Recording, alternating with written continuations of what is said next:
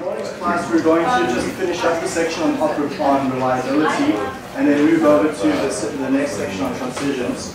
So we ended off the class last time by looking at these series parallel structures. We said that many times when we have this need for increased reliability, we add units in parallel. So we saw examples of pumps in parallel and the necessary valves. So that was there. This one we've seen over and over where we need good reliability on the control valve, and so we can bypass around it so that if we need to maintain it, we can bypass it temporarily. And then finally we saw another example of a heat exchanger where if we need the reliability to shut that unit down for mechanical cleaning, we don't want to shut down the whole process, but then we add a whole variety of isolation valves around the unit in order to keep that unit operable, in order to keep the rest of the flow sheet operable. Everyone up to speed with this? Okay, so that's where we ended off the class, and actually there was one final example where I gave this network over here, and we asked, what is the reliability of this overall network? So we've got 3 units in series, each with a reliability of 90%. We can compute the overall network's reliability. And then we considered the case, well, what if we take a parallel stream, those same 3 units, but we just have another alternative path for the system to follow? What's the reliability of that? And then finally, we looked at this last case, which is an interesting example. Let's just put the numbers back up there so we have them. So we said, with this final example, all we do is we still buy 6 units, okay, except we pipe it up differently. And this reliability then is dramatically increased. We go, instead of from a 93% reliability, we can get a 97% reliability, just with some clever piping. So these sorts of parallel structures are very, very common on flow sheets. You've seen them on the P&IDs and the tutorials many times, but now you're starting to understand why they're there, and also how we can quantify that reliability. Then I wanted to end off this section with a final example, talking about boilers and utilities. So many processes have utility streams, so there's oxygen, steam requirements, and these utilities need to service a variety of what we call consumers on the process. So steam here goes to various consumers. These would be various heat exchangers, jackets on reactors, and so forth. Now, we could buy one large boiler to deliver all the steam we require, but you can start to see from a reliability perspective, this is putting all your eggs in one basket, right? So we don't want to do that. So what we'd rather do is we'd spend a little bit more capital and buy smaller boilers, which total the required capacity. But this allows us to have this enhanced reliability. Essentially what we've done is we've got these units now in parallel, and we can turn them on as needed to provide the steam demand. Okay, so this is a very, very common feature we see. Like in my condo building, for example, I'm on the condo board, and I was just getting a tour of the building the other day, and there we have 3 boilers for the building. In the summertime, 1 is running. In the wintertime, all 3 are running. And it allows us to maintain those boilers and alternate them to get that enhanced reliability. And the last thing we want is the lady in the penthouse coming to complain about no hot water, right? So same thing on your chemical process. You don't want at any point in time not to be able to supply the steam demand required by your jacketed reactors and your heat exchangers. So multiple small boilers. The other interesting reason why we do this is every one of those boilers has what we call an efficiency curve. So efficiency on that axis over there. And then on this horizontal axis, we have flow. So from 0 flow to 100%. And these boilers have an efficiency curve that's usually pretty optimal over a wide range, and then drops off at low flow and high flow. So you can imagine one large boiler operating at 100%. Yes, it's able to supply the steam necessary for all the consumers, but it's going to have pretty low efficiency. What we can rather do is have multiple boilers, so 3 or 4 here in this case, running, And we can operate them all at their peak efficiency and turn them on and off as needed. So our overall efficiency then is much larger. Okay? So we get improved reliability and improved efficiency from this setup. Okay? We don't risk the case where one unit shut down the entire process. And then a final example of reliability that you'll see is on the utility side of the plant. So we spoke there about steam, but consider, for example, electricity generation in Ontario or any large province. Okay? Electricity is not something we can store. Once it's generated, it must be consumed. Okay? Same with steam. We can't store the steam. Oxygen, gases, compressed gases that we require in our process, those are not things that we can easily stockpile and keep for later. They need to be consumed at the same time that they're produced. So across the province here for natural gas, we'll have a natural gas network of pipelines. So we'll have various units providing that natural gas to us from a variety of sources, and that gets put into this pipeline. Off this pipeline we have various consumers, so this is homes, businesses, and they're consuming this at a variable rate. We cannot control this. As the natural gas producer, you cannot dictate the flow rates down here. So you just have to accept this variation up and down. But you have to meet it. So you're providing this to meet that demand.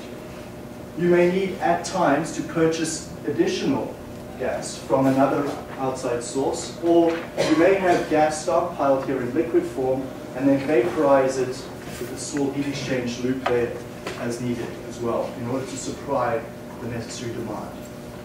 You have perhaps on your network some demand that you can control and manipulate.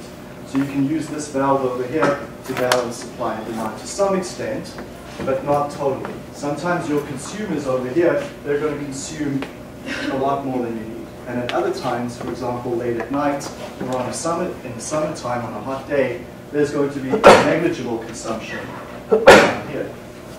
So you have to have a last escape route for this system. So for natural gas, what we'll do is if we're producing more than is being consumed, we have to end up flaring it and disposing it. And we cannot stockpile it too much. Electricity is another example where we just cannot stockpile it. So for example, the Ontario government will often give away electricity to Quebec and New York State for free at negative charge. So just to get rid of it because there's excess supply. So networks are very hard to balance from a supply and demand perspective, but again, this is one, we have to network it up like that to make sure we've got a reliable supply here for our consumers. So networks are often seen when you need high reliability. Okay, so that pretty much wraps up the reliability topic. Any questions, thoughts on that section of the past few slides before we move on?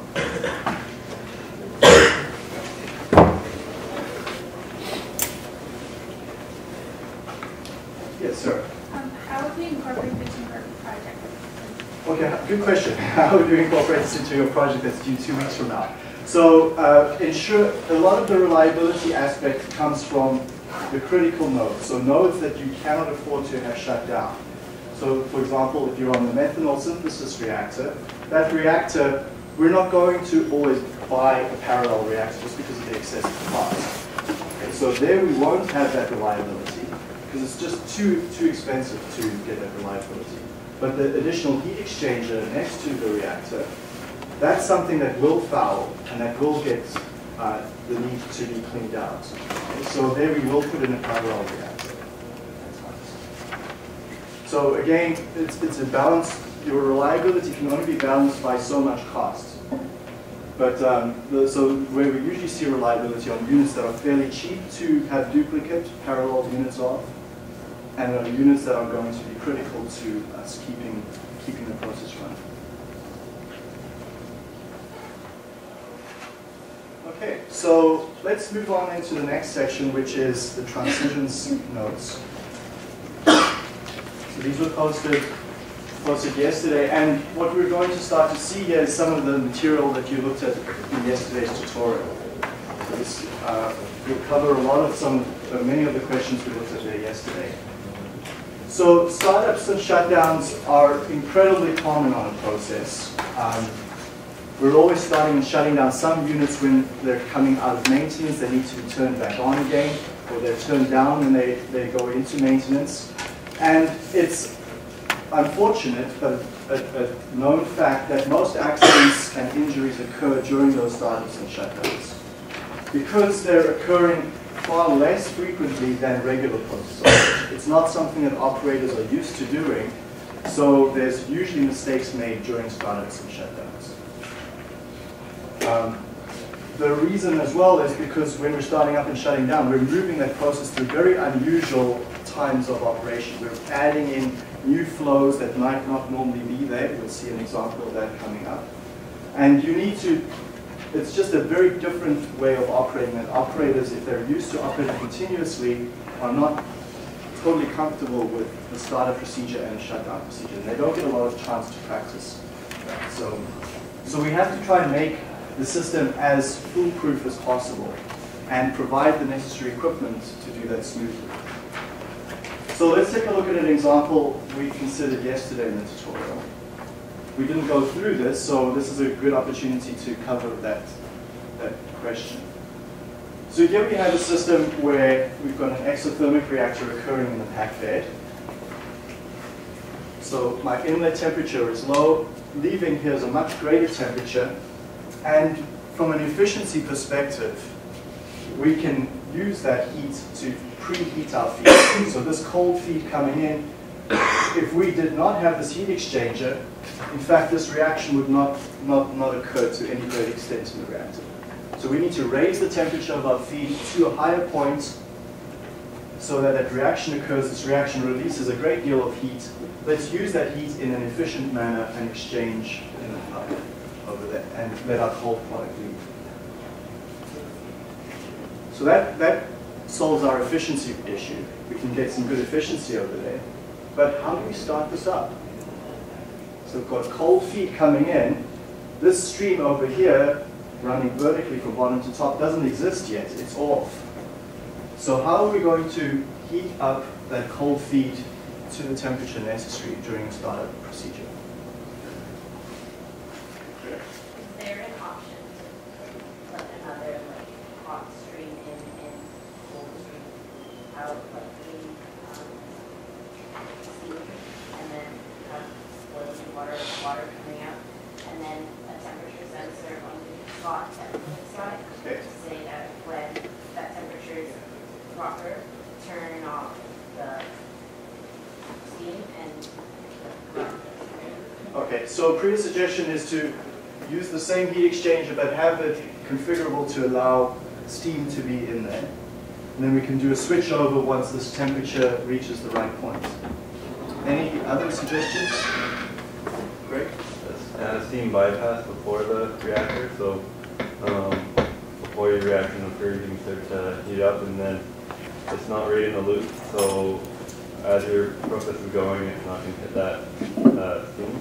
Okay, so just to say, where's the steam bypass? So, like after your after your heat exchanger, yeah, just the bypass into it. That's kind of hard to explain, but okay. So off that line, after the heat exchanger, yeah, and like right there. No, just off that. So you're not. So you're gonna hit the reactor still. Okay. But you still have that line so that when your reaction is occurring, you don't have to go through here. So you've gone through an additional heat exchanger, or yeah. Okay, so steam bypass heat exchanger. I see what you're saying. Okay, so add an additional heat exchanger. So Priya suggested using the same heat exchanger. We'll just change the tubing to allow steam to be used as well as the hot air fluent, and then have a switch over. And then Greg is suggesting a new piece of equipment to bypass on it. Okay. So take a minute to draw that option, because what we're going to do is we're going to add to that all the. Remember, when we say startup, we have to be very specific. Right? We have to tell our operators exactly which valves to open, which valves to close, what temperatures to monitor. So take a second to add, or a minute or two, to draw onto this diagram and work with the person next to you to add all the necessary valves and the control loops and be very specific in your instructions to the operators. Okay, what to open and what to close.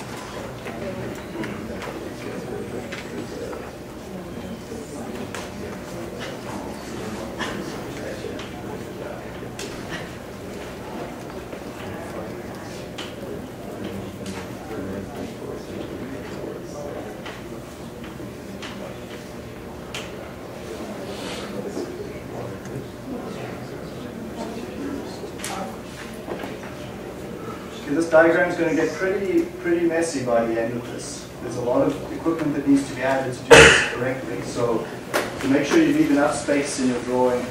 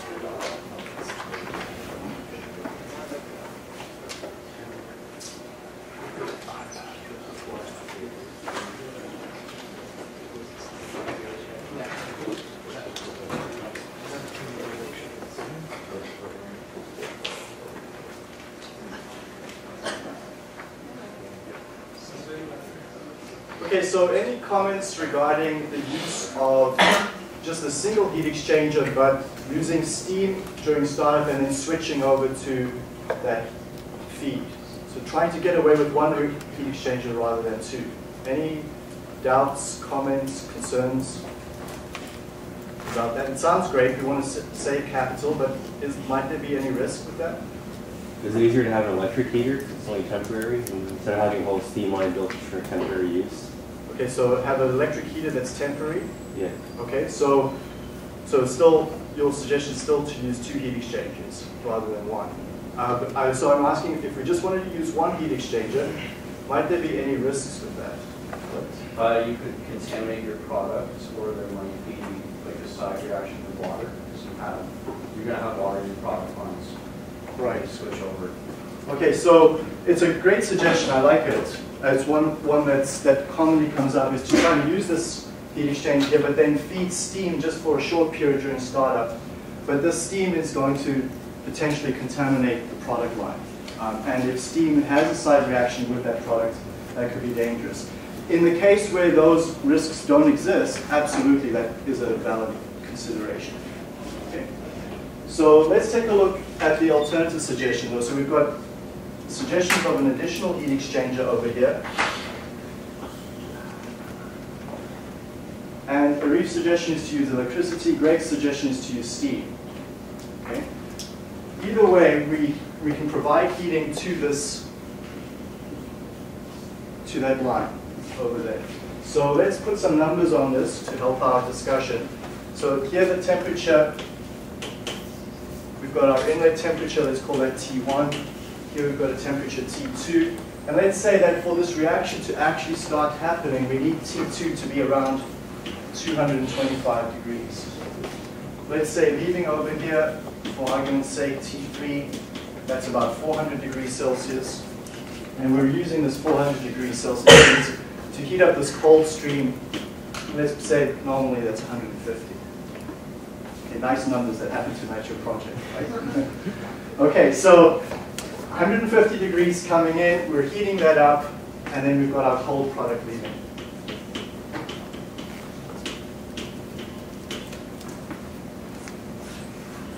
So what are we going to tell our operators? What's the very first thing we tell them?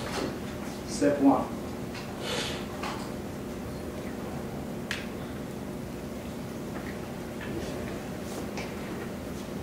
Remember that you've got to be very specific. You're writing out a very detailed set of instructions to them. There's no ambiguity, no possible way that they can cause a safety hazard on this process. Jervis? So John, open your valve. Okay, so open V1, let's get the numbers. So open V1. Shouldn't we first? No? Okay, so open V1. I was going to say you should get your source of heat running first. Okay, get our source of heat running first. What do we say to the operators to do that? We're getting steam. We need to open a valve. It's a heater. You just turn the heater on. Okay, so give them a valve over there. So V2. So open V2 first. Okay. Any other suggestions? It might be kind of redundant, but I checked like your temperatures are lower than the steam heater. Okay, check that this is in fact low enough that you. Yeah. So if this is coming in hot already, you don't need it. Okay. Sure. So that's a good, so a good check. So check T1 is less than 150. If it's greater than 150, or if it's 225, you follow a different procedure. So check T1 is less than 225. If it is, then we'll follow this next procedure. Okay, so assuming that this feed is too cold, what do we tell the operators to do? Do they first open V1 and then V2? V2, then V1. Okay, so open V2. Let's just think a little step ahead before we write out the rest of the procedure. Once V2 is open, what is it about V2 that we want to achieve? Like how much should they open it? 100%? 0? 50%? Remember, we have to be specific. Whatever it takes to get 225 coming out of that heater. Okay, so whatever it takes to get to 225. Kevin? Open it 100%. Open it 100%. What if you overheat it? Exothermic, you'll probably be okay because it'll speed up quicker, and then you can go down afterwards. Okay, so it might not be too bad if it's. Yeah. But how would you check what the temperature is at T2 if you don't have any flow coming in? Because if you just turn on the heater, should the heater still closed? If Yeah. the heater is on, you can't know. So why not introduce a valve before the heater, before the reactor, sorry, and then just wait for the stream to heat up to 225 and then open it to the reactor. Oh, so you're just going to heat a small segment of the pipe. Yeah. Okay. But that's a very short, small amount of material. The moment you open that valve, it will flow in, but then you immediately got cold feedback after it. So you're thinking batch when it's continuous. I see what you're doing though. Yeah. Joe? It was building along those lines. Instead of having it like a heater, you could have a tank or a plant just before, but that would increase your cost. Okay, so add a tank to just preheat the whole tank of material. So going to a batch type approach. There's so many alternatives. So if this is vapor phase, that would be prohibitive to build a tank to hold a small amount of vapor. If it's liquid, you could do that. But then again, many times continuous processes as a rule of thumb are less energy intensive than batch processes because you just don't have that large capacity of heat there.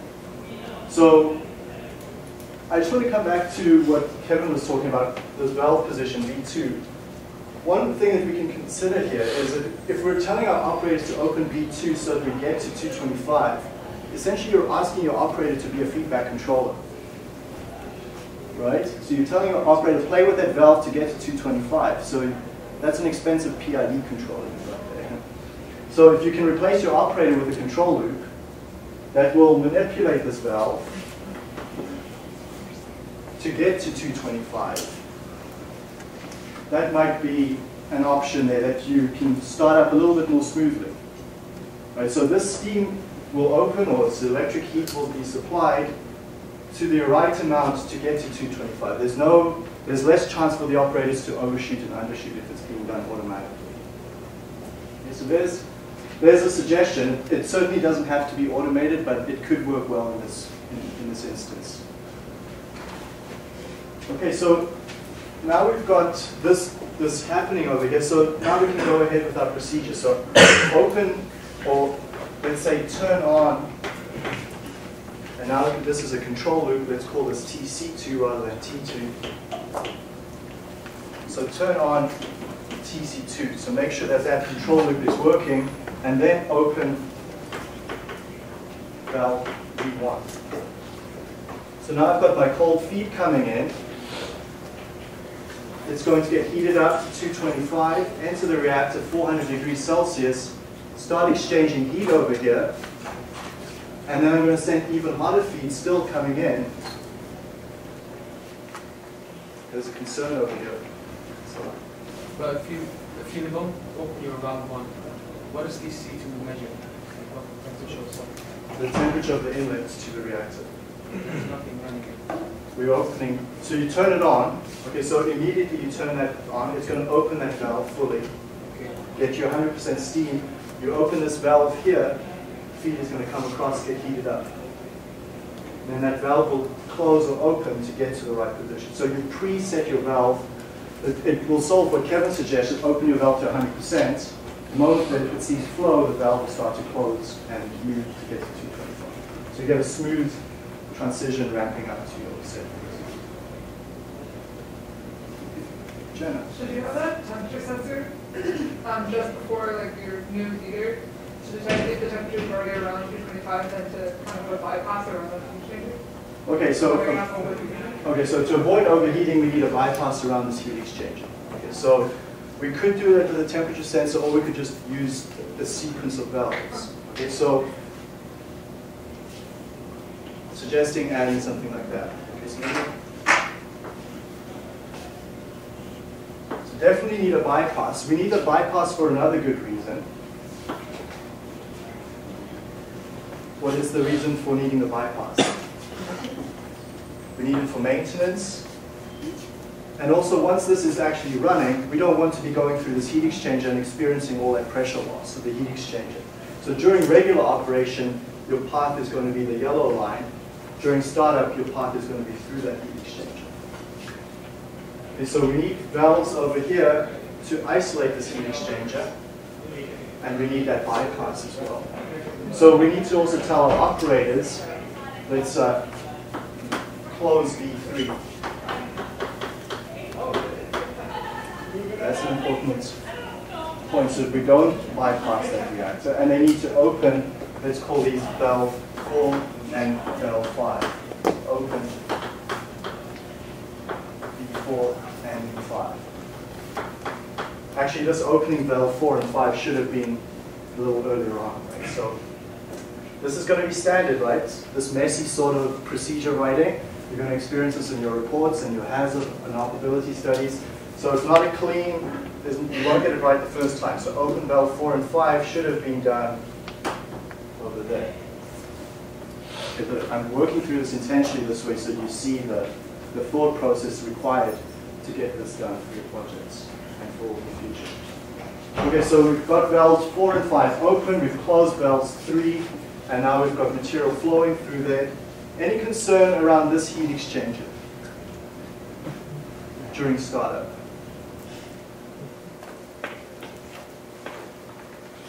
So we've got material coming in at 400 degrees here, exchanging heat here. This is actually going to provide heat, and this guy is providing heat over here. Heat exchanger 1 and 2 are both providing heat.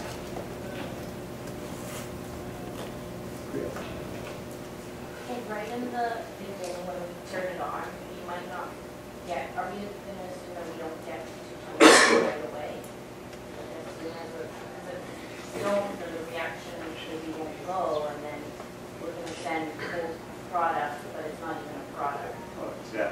so there's a concern that that heat exchanger, let's label them H2, is not going to get us the heat required. You need a temperature sensor after H1, so when that temperature gets to 225, then you shut H2 because you know you've reached your steady state, and the exchange from H1 can maintain the whole loop. Okay, so we need some way to switch between the two heat exchangers. Isn't TC2 doing that? Isn't TC2 doing that?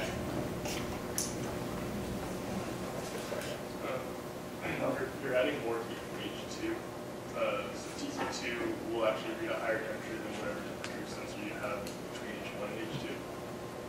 Okay. So you do want one there so that you know that you're at 225. Because if you set 225 for H2, then TC2 is going to be even hotter.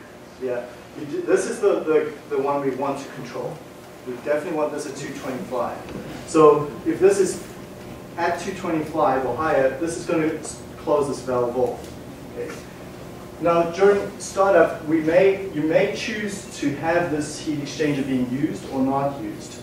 There's one reason why you might not want it used during startup.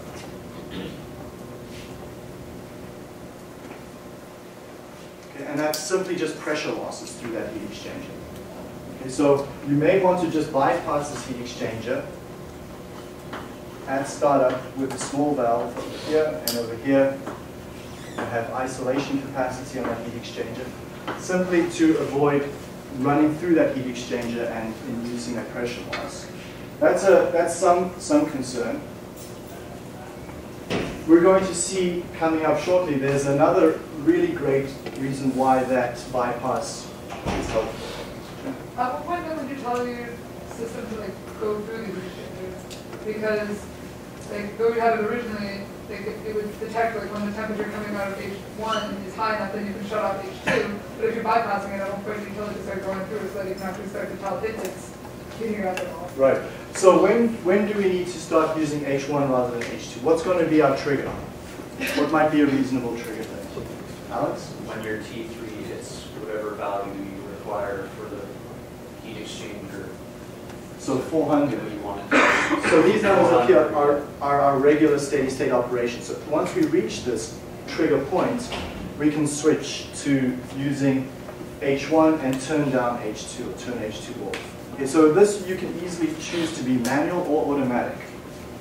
Okay, it's again going to depend on the frequency with which you start up and shut down. If you're doing this regularly, you may certainly want to add in that logic on a control system that if T3 is at 400, you take this heat exchanger loop out, close V2 and turn off this control loop over here and simply switch to your regular heat exchanger.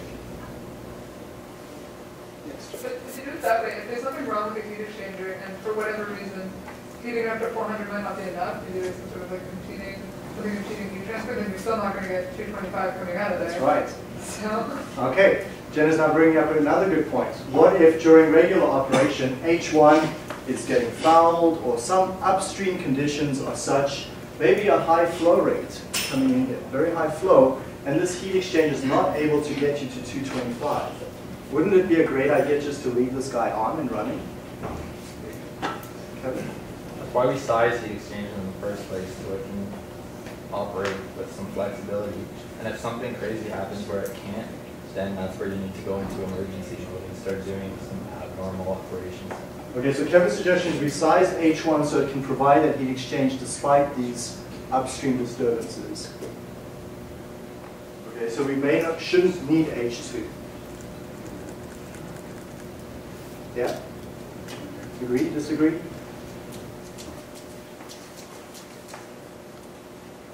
What does H2 provide for us? Should we choose to use it in addition to H1 in regular operation? What is H2 doing for us? Think back to a few classes ago.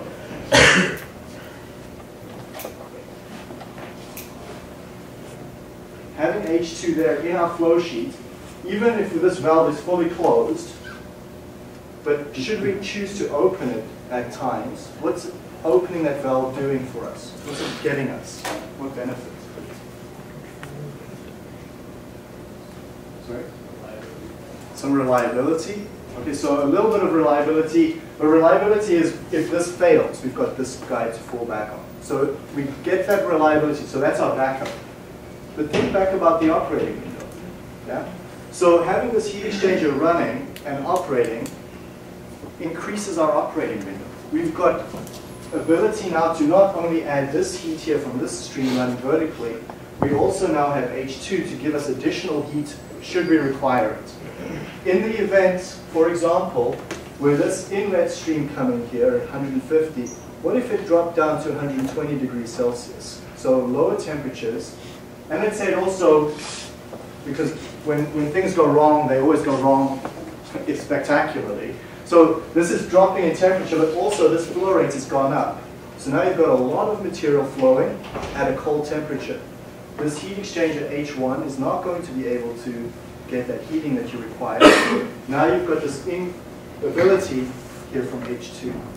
You can turn on this heat exchanger on demand to provide that heating. Okay, so there's definitely a positive argument here for increased capital cost, H2 for startup, but since you spent this money, you might as well leave this guy here ready so that at a moment's notice you can turn it on in the condition that you're not able to meet your 225 inlet. Okay. So if this flow is too high and this inlet temperature is too low, you're not going to be able to meet this target over here, and then you can turn on H2.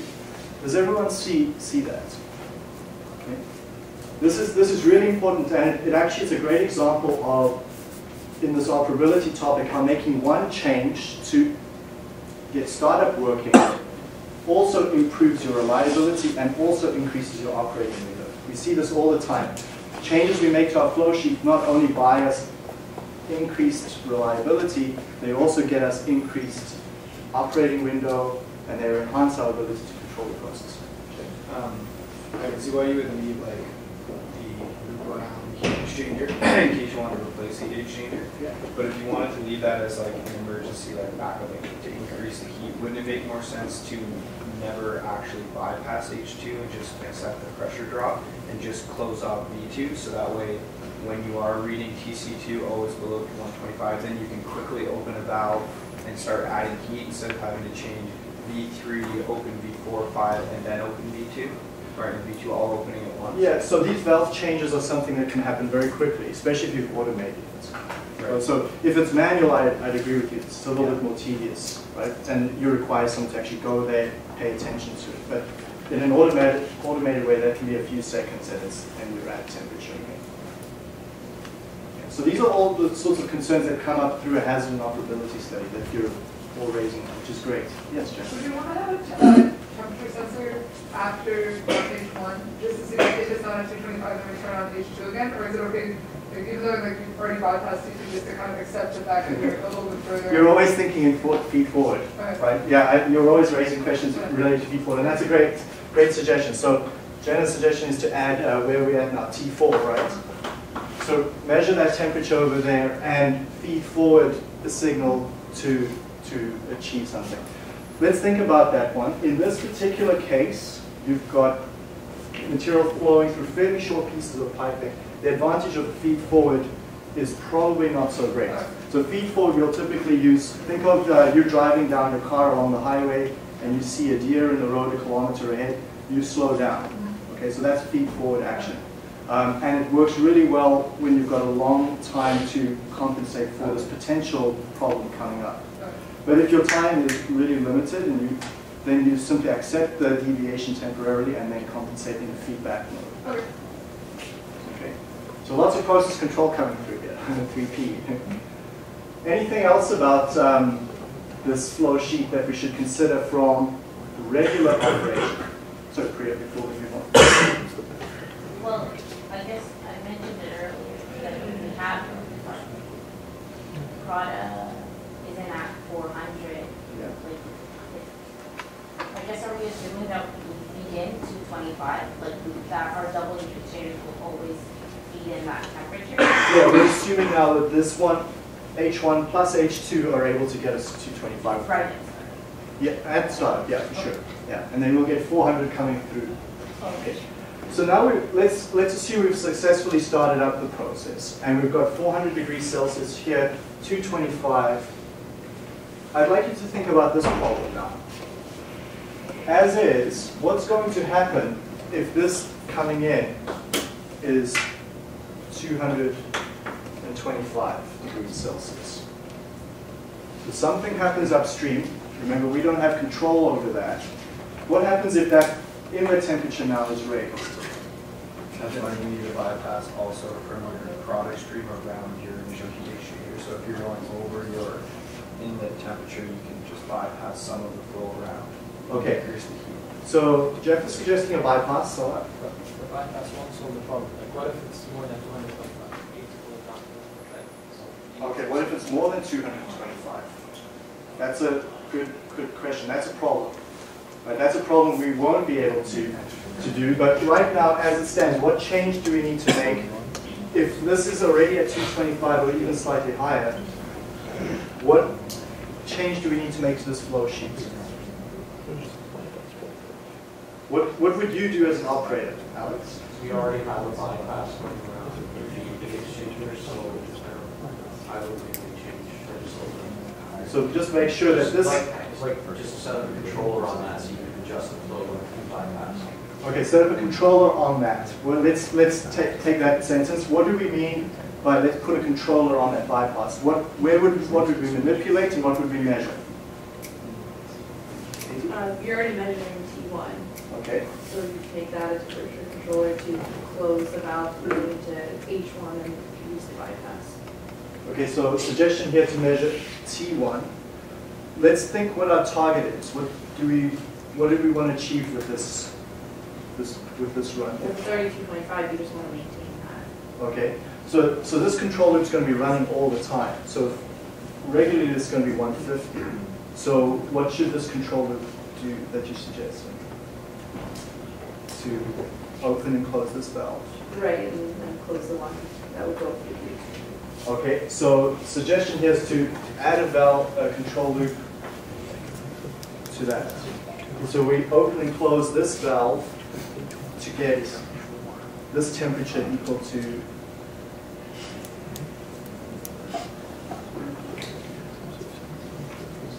so you got the right idea, just the wrong location of temperature. Because if let's think from a cause and effect point of view, opening this valve won't change this temperature. We're accepting this temperature. What you're suggesting would be good from a feed-forward perspective. Right? So if we measured here, we could adjust ahead of time. So let's revise that perhaps and say we want to control this bypass based on this temperature over there. So we want to achieve this temperature. We can reuse this temperature sensor over there, but I'm just going to add a new one rather. So TC, we're now at 5. So TC5.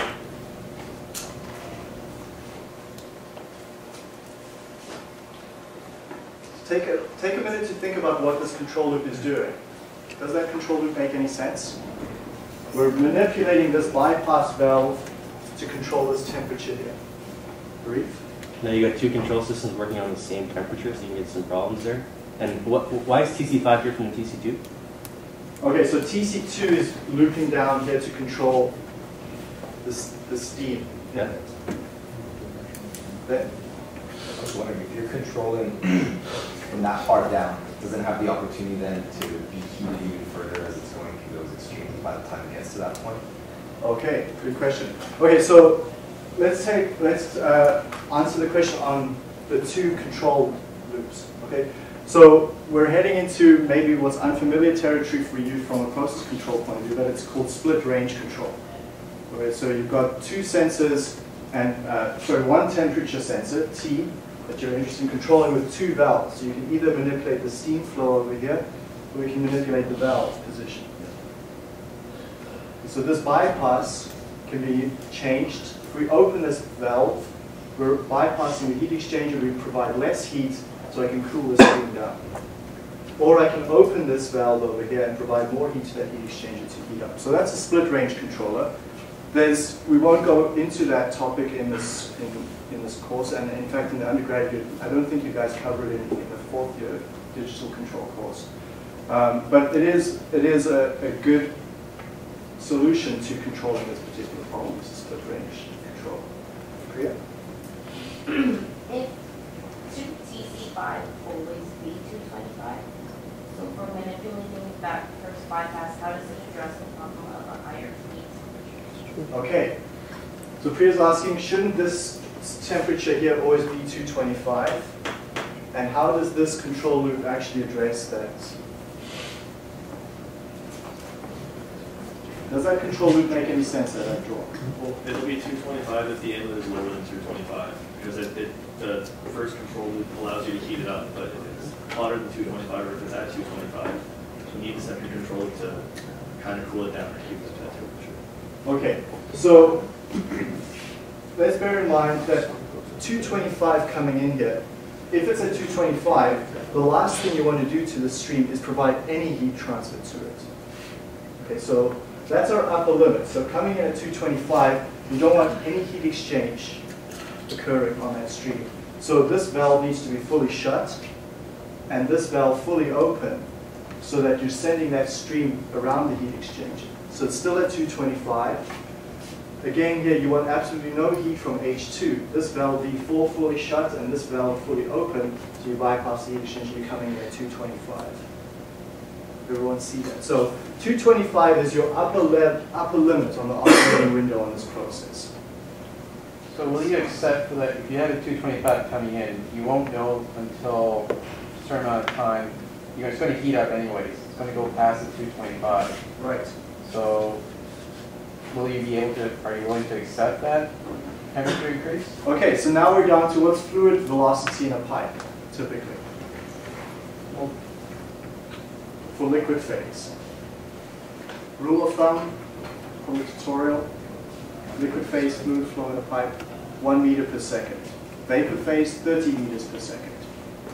So this length of piping, it's going to be a certain amount of time, but probably no more than 5 to 10 seconds that you're going to have that deviation before you react to it, which likely won't be too big of a deal on this reactor. Okay. So again, you see how this is trying to bring in all your knowledge on other parts of this undergraduate courses. We have to design our control systems totally aware of what units we're dealing with here. So that temporary disturbance of a few seconds, we can deal with it. We can then open these bypasses, and it's not going to be too much of a problem, for sure. There's one other thing I want to point out about this control loop as is. As it's drawn here, this works really well. Okay? If this temperature here is too high or too low, we'll open and close this bypass. And essentially what that does is, very quickly, bypasses the heat exchanger and gets you back on target. So we recall from our tutorial yesterday, we want fast dynamics, really rapid response. In a few seconds, you open this valve, you'll quickly achieve your temperature back to control. So if this temperature is too high, you'll open the valve here to bypass it. If this temperature is too low, you'll close this valve, sending more material through the heat exchanger. So very quick dynamics are achievable. But you wouldn't always like on off it all, right? Like you would throttle partially so you'd send like a little bit through the heat exchanger, a little around. Right. It's not at 225. Absolutely. It's not an on-off. It's a smooth opening and closing valve. It's not bang-bang control. Yeah. So from a controllability perspective, this bypass works really, really well. And it gets you that very fast dynamics. Yes. Okay, but if, okay, so TC5 measures it at 225, and that's the temperature we want at, does that mean that the heat exchanges are doing this hot?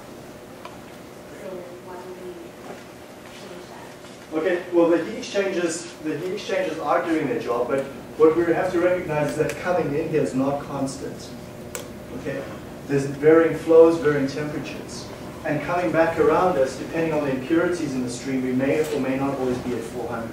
So we do need this control loop to keep us stable. So we've run out of time, unfortunately, for today's class.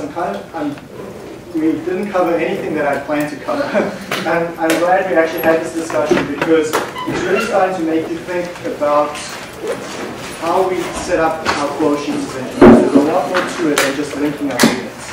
Okay? So we'll continue on with the notes in the next class.